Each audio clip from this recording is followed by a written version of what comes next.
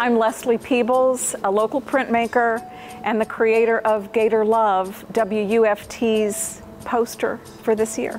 The experience of being with these incredible creatures and, seeing gators actually being affectionate with each other out on Payne's Prairie. I took photographs. I drew onto a big block of linoleum, carved it out with U gouges and V gouges, and then I rolled the surface of the block with black block printing ink, and I cranked it through a Charles brand etching press. With the process of printmaking, a lot happens while I'm doing the block.